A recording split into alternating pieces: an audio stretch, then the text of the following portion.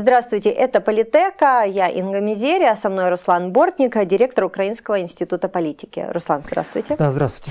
Давайте вот на такую тему поговорим. Конечно, наверное, не очень правильно на украинском YouTube-канале начинать с цитаты Путина, но касается она Украины, поэтому не можем с вами ее не обсудить. Буквально вот на встрече с лидерами фракций Госдумы в среду он высказался по поводу Северного потока, и, казалось бы, при чем здесь Украина, а вот... Цитата. «Почему так все крутится вокруг Северного потока-2? Хотят заставить Россию платить за их геополитический проект на Украине. На самом деле все достаточно примитивно, все просто, мы это давно понимаем, таков мир, в котором мы живем». Что значит проект «Украина»? Почему Путин сейчас так говорит? Российское руководство не раз об этом говорило, об искусственности Украины как государства. Это не раз звучало. Смотрите, но я хочу очень жестко и цинично для наших зрителей, чтобы они поняли, о чем вообще идет речь в этих диалогах. Смотрите, любой внешний управлятель, он всегда пытается сделать любой управляемый объект коммерчески выгодным. То же самое касается, так, к сожалению, и нашей территории. Россия, несмотря на огромные траты по Крыму, по Донбассу, она тоже использует ресурсы этих территорий, людей этих территорий, рынки этих территорий, чтобы компенсировать себе издержки, которые она несет. Запад делает то же самое.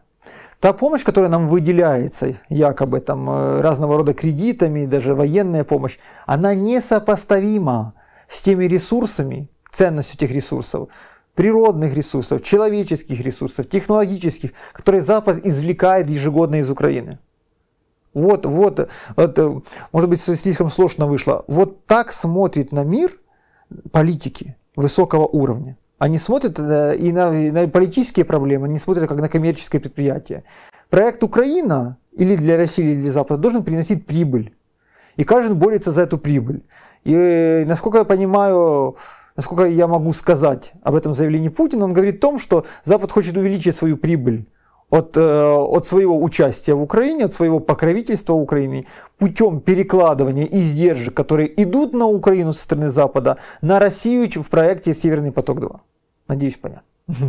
Да, они так нас смотрят на мир. Мы должны понимать, они считают просто тупо деньги. С одной стороны, это как бы выглядит негуманно абсолютно, так мягко скажем. С другой стороны, это лучший способ, лучший механизм предотвращения войн. Потому что, в принципе, войны – это новые параметры в этом уравнении, и они всегда могут приводить к катастрофическим падениям прибыли участников этого процесса. Что в данной ситуации делать Украине? Какой у нас выход? Без суверенитета Украины не будет. То есть она будет территория, будет флаг, герб, будет гимн, будут люди, которые будут ходить в вышиванках. То есть Украины как государства, способного обеспечить высокий уровень, достаточный уровень жизни своих граждан, способных защищать своих граждан, не будет. Главный наш выход из сегодня и задача – это постепенное восстановление суверенитета на всех ее территориях, от Львова до Донецка. Каким образом сейчас это сделать, если экономика наша в тяжелом состоянии? Мы понимаем, что с одной стороны Европейский Союз, с другой стороны Россия, наши соседи никуда не денутся, и нам приходится вот жить в этом... Какая наша экономика в тяжелом состоянии? Люди в тяжелом состоянии, но не экономика. Вы посмотрите на улицы, сколько машин дорогих. Как живут в городах украинских. У нас очень богатая и ресурсная экономика. Просто несправедливое перераспределение этих ресурсов между участниками общества. То есть кто-то получает миллионы в напсоветах, или десятки миллионов, сотни миллионов, кто получает, а кто-то получает 2000 пенсии. Неравномерное, несправедливое распределение этого ресурса. Но все-таки на 50% населения, которое по статистике находится ниже уровня бедности, все-таки, если даже распределить эти зарплаты надсоветов поровну, то это все равно будет очень-очень мало. Да, вы не считаете еще коррупционной ренты. которые получают, люди, которые находятся у власти, она еще больше этих официальных зарплат на порядок. Смотрите, я просто, чтобы не усложнять этот разговор, проще сказать, нам необходимо голосовать на выборах и поддерживать только тех политиков, которые по-настоящему украиноцентричны. Это могут быть не националисты, не коммунисты, это могут быть и националисты, и коммунисты в какой-то определенный момент. Но это люди, которые должны быть независимы от внешних сил влияния. Или, если вы так не делаете, вы просто тогда должны сознательно готовиться к иммиграции. Потому что пока в нашей стране будут управлять те люди, которые заведены на внешние группы влияния, неважно с какой стороны, пока эта страна будет бедной африканской страной в центре Европы. Вот и все. То есть голосовать на выборах только за украиноцентричных. У тех, которых дети, бабушки, мамы здесь живут, здесь учатся, здесь лечатся. Увидели у министра ребенка в Франции? До свидания. Ты свою жизнь планируешь в Франции. Ты хочешь, чтобы твои дети жили не здесь. Значит, ты тут ничего делать не будешь. Увидели второе гражданство? До свидания. Таких людей поддерживать нельзя.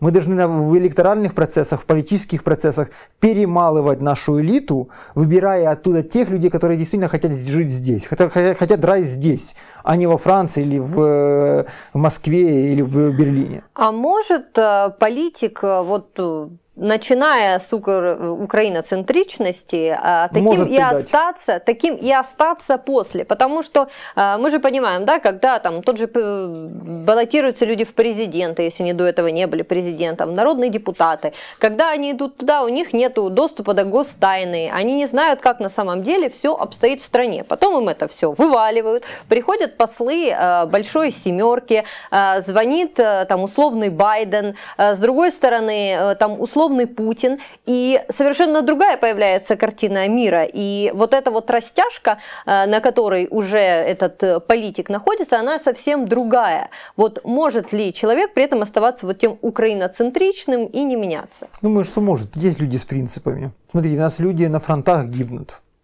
Это люди, которые жизнью рискуют ради своих принципов. То есть у нас есть люди в обществе с принципами. Они их просто неправильно и не там используют. И таких людей достаточно много. К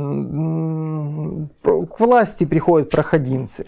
К власти приходят люди, которые рассматривают Украину как временное место для жительства. Даже если тут родились их прадеды.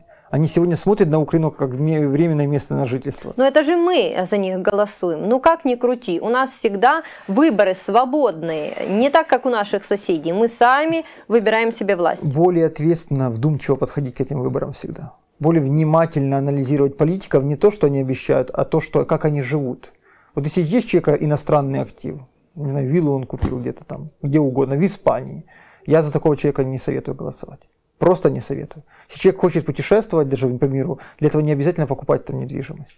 То есть, если есть у человека любые внешние активы, этот человек, скорее всего, будет работать ради сохранения этих внешних активов или будет находиться на крючке у внешних игроков. То есть мы должны более ответственно, жестко подходить к этим выборам, потому что мы в значительной мере мы сами виновны в той ситуации, в которой находится наша страна. Руслан, большое спасибо. С нами был Руслан Бортник. Смотрите нас в YouTube, на Политека. Не забывайте подписываться на канал. Конечно же, пишите комментарии, ставьте лайки. До свидания.